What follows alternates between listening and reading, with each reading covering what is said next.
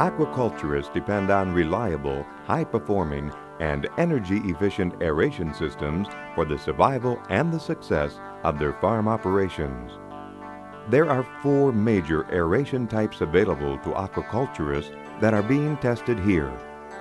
Aeration Industries' 100,000-gallon research and development test pool offers a unique opportunity to see these 4 types of aerators in action above and below the water surface through underwater glass windows. Below the water's surface, tack marks are visible and extend to a depth of 8 feet. Across the bottom, a plastic jug has been placed at a distance of 10 feet away from the aerator. Destratification is of utmost importance to all aquaculture species. It creates a healthier environment that leads to increased size, increased survival rates, and thus increased profits to aquaculturists. The first aerator being tested is an AIRE-O2 Series 2 aerator manufactured by Aeration Industries International Incorporated of Chaska, Minnesota in the United States of America. The AIRE-O2 aerator has multiple adjustable angles for shallow to deep ponds. Here, the aerator is placed into the water at a 45-degree angle. Please notice the depth as well as the distance and area of distribution that's provided by the AIRE-O2 aerator. Its area of influence reaches a depth of 8 feet and a width of over 10 feet wide. The velocity rate of the plume can be measured by the constant rocking of the water jug, which is positioned at a distance 10 feet away from the aerator. The AIRE-O2 aerator meets the United States Environmental Protection Agency's definition of a fine bubble aerator. The importance of bubble size and hang time are critical to efficient oxygen transfer rates and oxygen dispersion.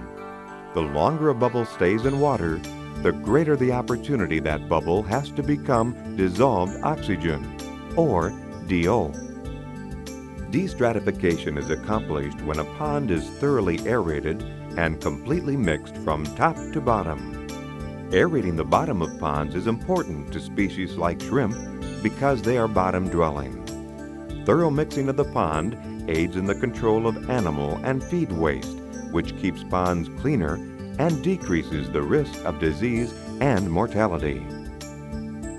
Multiple AIRE-O2 aerators positioned strategically create the important flow linkage, which provides even greater oxygen-rich water and mixing to the entire pond. Here is an underwater view of the AIRE-O2 aerator in action. Notice how smooth and steady the water flows from the hollow shaft and is dispersed by the propeller into the water. This perfect vacuum is the result of over $1 million United States dollars of research into the AIRE-O2 propeller product line.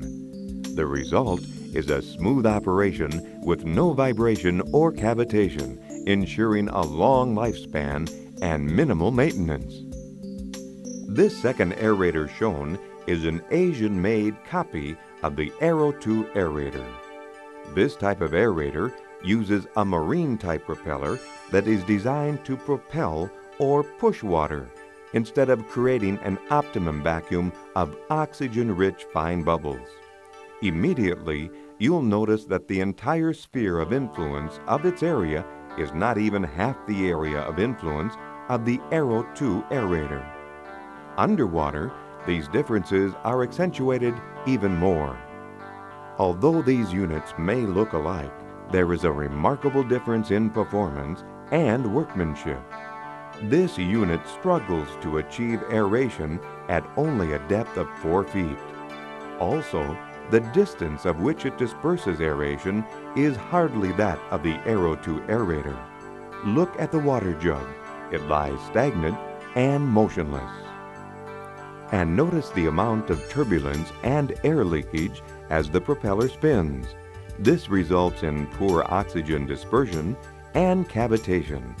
This cavitation causes extreme vibration and stress, as well as wear and tear on parts and on the motor of this unit, which leads to mechanical failures and a shorter lifespan. After viewing this Asian-made aerator's performance underwater, it's clear that this copy does not match up to the original AIRE-O2 aerator's superior performance. The third unit is the common paddle wheel aerator used throughout the aquaculture industry. You will immediately notice heavy splashing and movement that causes changes in temperature and salinity due to high evaporation rates. These two elements are critical in maintaining proper pond parameters. Subtle changes in these parameters can lead to poor growth rates, to shock, and reduced yields. Unlike the AIRE-O2 aerator that has only one moving part, this unit has multiple moving parts and is gearbox driven. Such characteristics require high maintenance and also lead to high failure rates. Below the surface, the performance of the paddle wheel is dramatically different than the AIRE-O2 aerator. Only the top 1 foot of the pond is being aerated and mixed. At the bottom of the pond where shrimp live, there is no destratification of temperature or oxygen occurring. Again, the bottle remains stagnant and motionless, showing this aerator's inability to mix water efficiently. These paddle wheels can be lowered to gain more of an area of influence. However, trouble arises when this is done because these units are unable to withstand the extra load of pushing more water, which leads to premature motor failure. The next aerator shown is a submersible aerator, where the complete operation of the aerator, including the motor, is below the water's surface. Aerators which feature submersible motors are suspect to fatal leakage problems that can occur once the seals of the motor cool and expand, allowing water to enter. The unit seen here is only a 1.5 horsepower aerator, the largest size submersible aerator that this company produces. The unit was lowered to a depth of about 3 feet deep. You can clearly see that the bubbles emitted from this aerator are very large and escape quickly to the surface of the water. They are not fine bubbles like the AIRE-O2. The lack of bubble hang time displayed by this submersible aerator leads to insufficient oxygen transfer and dispersion that is vital to the aquatic species. Even though the angle of adjustment of this aerator can be moved 180 degrees, as long as the bubbles remain large and rise to the surface quickly, this flexible option does not increase this aerator's ability to disperse oxygen underwater. Please note that mixing from this aerator is quite limited and therefore very poor. Again, notice that the bottle, which is located only 10 feet away from this aerator, remains static and motionless of any current created by the submersible aerator. Dispersion from this aerator is only 3 to 4 feet. In many cases, this aerator requires an extra mixer in order to achieve the desired mixing needed in many aquaculture applications. This, of course, leads to increased capital costs and higher horsepower consumption. A closer look at this aerator's propeller again shows that there is a great deal of cavitation near the propeller area. This cavitation can be deadly to an aerator's performance. The AIRE-O2 Series 2 aerator, as you recall, is smooth in operation and performs with no such cavitation. This aerator can also be lowered to increase its area of influence. However, the deeper the aerator is lowered below the surface of the water, the less efficient this aerator becomes.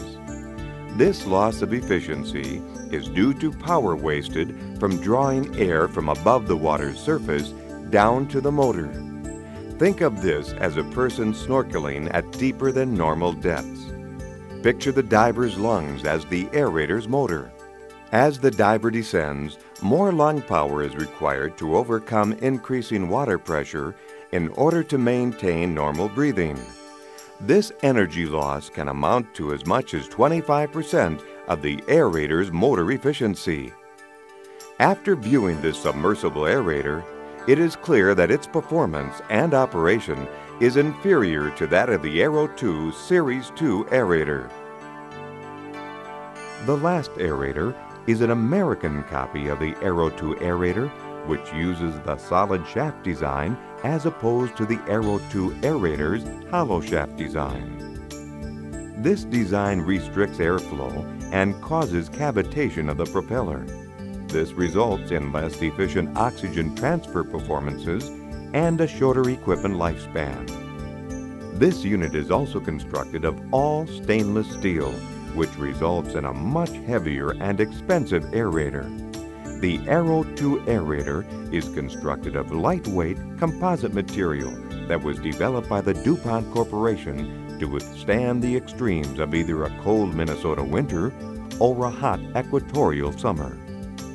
Underwater, you can see again that this unit struggles to get a 4-foot depth while producing bubbles that are large and not EPA-defined fine bubbles. Once again, the plastic jug is stagnant and motionless, visually demonstrating the poor mixing and circulation that this unit provides. After viewing this aerator's performance, it is again apparent that it cannot match the performance efficiencies of the original AIRE-O2 aspirator aerator, founded and developed by Aeration Industries International. The next time you are choosing aeration equipment, remember the benefits of aeration, mixing, and oxygen dispersion. With the aquaculture industry's trend moving toward zero water exchange, the need for reliable and highly efficient aeration equipment will become more critical. Trust your liquid assets to the best, the most advanced aeration technology serving the aquaculture industry today, the AIRE-O2 aeration system.